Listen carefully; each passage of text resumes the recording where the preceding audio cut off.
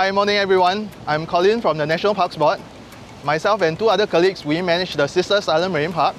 So today is a special day. We'll be uncovering a nest that we relocated from East Coast Park at the Turtle Hatchery itself.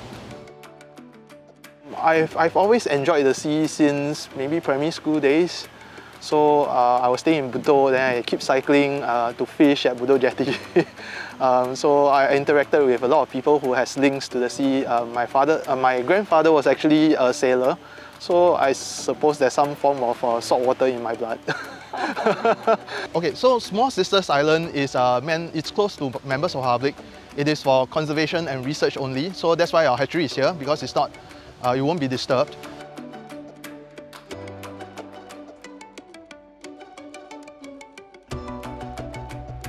Right now I'm removing the sand on top to check whether the hatchlings are out. We don't use any tools because our hands, we can actually feel whether we get to the eggs already. So if you are using a shovel or some harder equipment, you may actually accidentally poke the eggs itself. So this is to ensure that we don't damage any of the eggs, so we have to use our hands.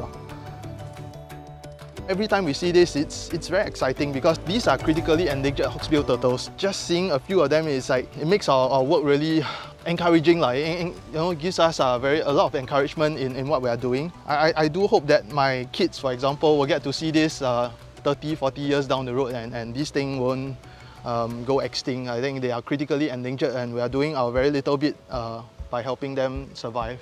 Well, after they emerge, we will actually come down, do measurements of the hatchlings, do a sampling of the nest. Sometimes they emerge in hundreds, easily more than 100 of them will emerge.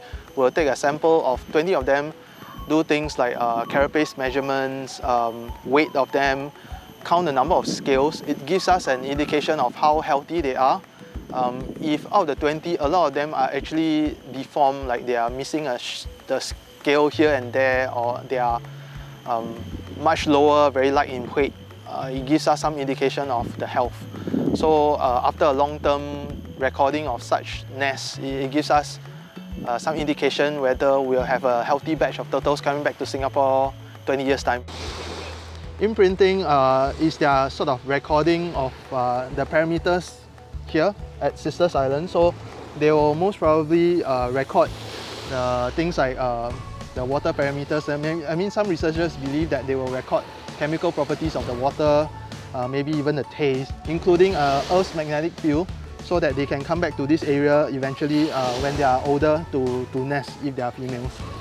I find satisfaction in knowing that what we are helping with, my kids may see the results of what we are doing, and hopefully the kids of my kids will still continue to get to see the fascinating scene I get to see in the sea as they grow up.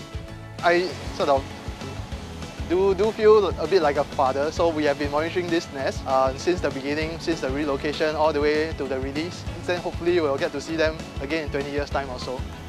I hope you enjoyed witnessing the release of the turtle hatchlings today and the behind-the-scenes footage of how we manage the Sisters Island Marine Park during the turtle nesting season. Hope to see you again soon. Bye!